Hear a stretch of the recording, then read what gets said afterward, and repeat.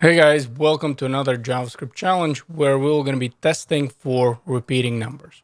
So let's imagine a scenario where we have the function and then we're passing in the array into the function.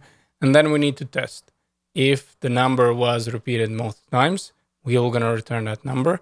If two numbers were repeated the same, we do need to return the first number that occurred in the array.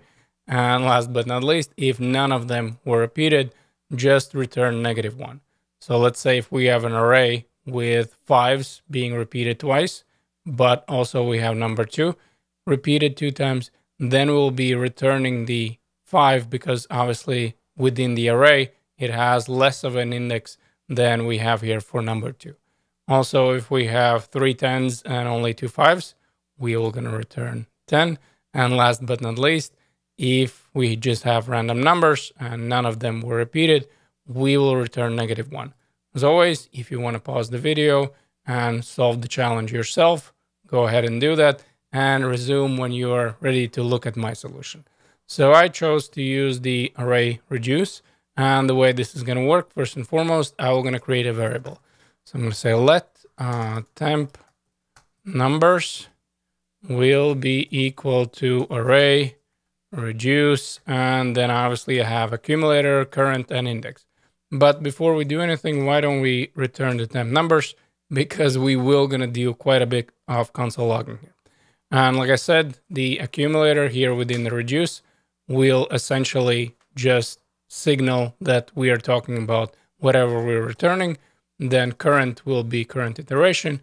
And last but not least, I also will use the index in this challenge. Now, in this case, I do need to decide what I'm returning. And I decided that I will gonna work with an object. So at the end of the day, once I'm done with reduce, I will gonna have the object. As always, every time we're gonna be working with reduce, we need to make sure that we are returning the accumulator. Otherwise, your logic will not gonna make sense. Well, first and foremost, if I have an object, I could technically count them by just assigning properties on that object, correct? So I have the object and I can just say, okay, so for each and every iteration, if the property will be there, then add +1. And if the property is not there, then we're just going to create one. So the way this is going to work, I'm going to say accumulator current. So the property on the object +1. That is obviously the case if the already property is there. If not, so we can do, or we will just going to assign it to 1. Now, what we do have in return is each and every number counted of how many occurrences happened there.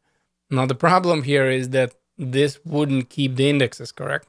Because if I'm looking at it, I have 5, 6, 10, but actually I do need to keep track of which one occurred first. So what we would need to do right now is do a little bit different setup where I'm going to use a ternary operator. I'm going to say, okay, so if the property is already on the object, I would want to do one thing.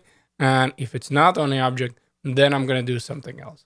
So let's start with the one that if the property is not on the object. Well, if the property is not on the object, we're going to create a new object. And then within that object, there will going to be a mount property as well as the index. Now I'm using right away the ES6 syntax where I don't need to assign it like this. Basically, this is just a shorthand, but in general, this is what that means, that there will going to be property by the value of that index. Okay, that is the situation if that particular property is not on the object. Now, what are we doing if that particular property is on the object? Well, again, we will going to have the object, but in this case, I'm going to use the spread operator to get all the properties that were already in there.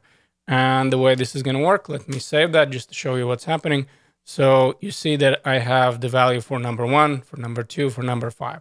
And for all of them at the moment, I'm just getting back this amount with 1. And then this would be the original index.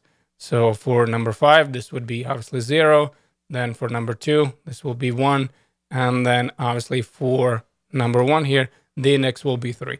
And as you can see, index is not repeating. And this is exactly what I'm looking for because I want to get that original index. Now, as I'm spreading these properties here, I would want to update the amount, but I don't want to touch the index.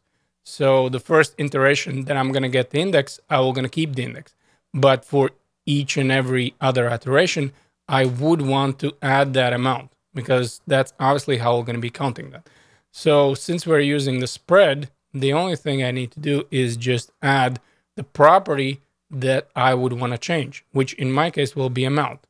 So I'm going to write amount, and that amount will be equal to object, then the property that I have. And obviously within that property, I still, since that property is an object, I have another one by the name of amount. So in this case, I'm using the square brackets, but understand that you can still do it with dot notation, which by the way, we're going to do later on anyway. So I can just say +1 and voila. What do you see right now? Well, I see that I have number 1, that would be the value, and then the amount is 1, but it right away tells me the index.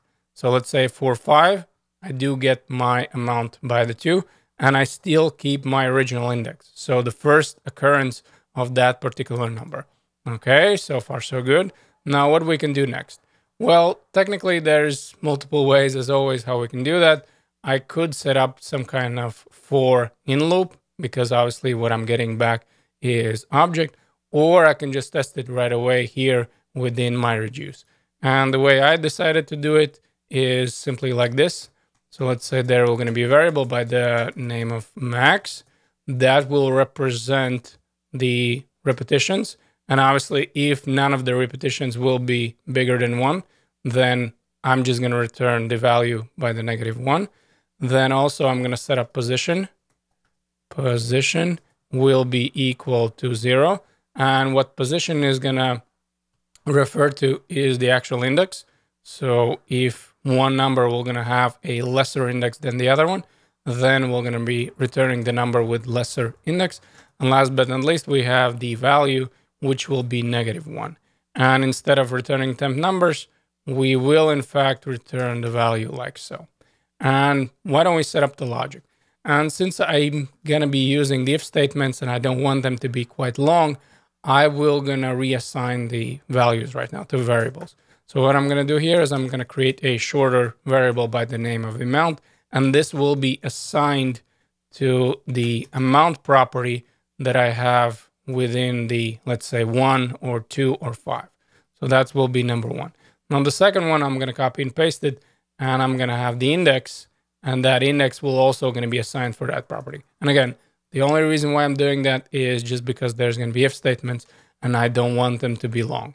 And the way we're going to do that, we're going to say, all right, so if the amount on that particular property is bigger that we have in the max, so we're just checking if it's at least repeating 1 time, because otherwise, if none of them are repeating, I mean, it doesn't really matter, right? So we're just returning the -1. Then I would want to obviously change these values. Then if the amount will be bigger than the max, then max will be our current amount. So whatever we're getting from that current iteration, then what else we can have? Well, we can have the value, of course. We can assign the value from -1 to the actual number that we have, whether that's 2, 1, or 5. So we're going to say that this will be equal to a current. That will be our iteration. And last but not least, I also want to check the position, because checking if the amount is bigger than max is only one thing. We also obviously want to check whether number was repeated exactly the same amount of times, and then check for the index. So whether the index was less. And the way I'm going to do it here, I'm going to say, all right, so position will be, of course, equal to this place. And you know what, by the way, I made here a typo. This shouldn't be index. This should be a place, because I already have the index here by the name of that. So let's save that.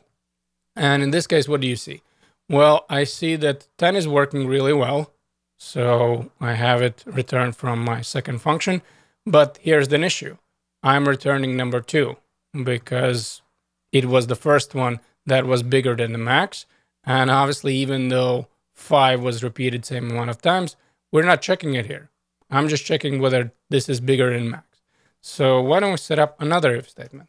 So in this if statement, I'm going to say, okay, if the amount is equal to max, as well as if that is the case, I want to check the place. So whatever the place I have within my obviously iteration is actually less than position. So the position that we're setting here. So we're setting the position of whatever the place was in the value. And now I'm just checking whether this is less. And if this is the case, again, we're going to do the same three things. So let's get those and we're just going to reassign them. Now there's going to be one more issue. And the issue right now is very simple. And in fact, there's multiple issues. First and foremost, there's the fact that I didn't copy the max property, of course, here. So I would need to say max. The second one is that we are returning 3 because the issue is that the amount is equal to the max, as well as the position is obviously 0. So that way it complies with this condition. Now we could fix this very easily like so, where we have the AND operator.